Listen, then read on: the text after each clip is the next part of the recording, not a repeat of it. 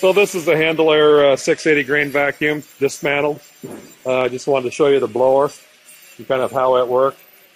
So there's lobes inside here. And the lobes turn and move the air by turning at about 3,600 RPM.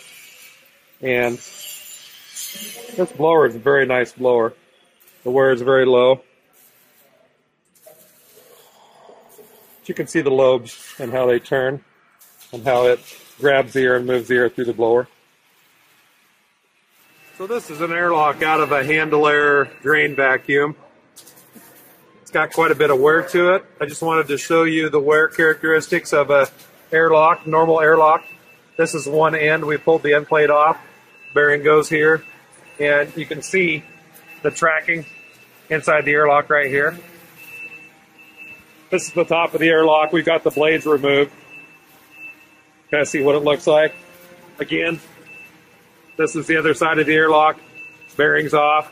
Full replaced bearings and seals, rings. Here, you can see the tracking next to the end cap. A lot of scoring here. This airlock will go to a machine shop, get totally bored, and be as new when it comes back as we put it back together. So, new boring, new bearings, new seals, and bring it back to life.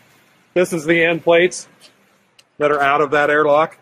You can see the severe tracking around the end. Tracking here towards the center is very typical. High wear. So this grain vac was becoming very low in its capacity. The rotors actually got into this. A bearing has slipped and it scored up this end very badly. Again, there's the tracking.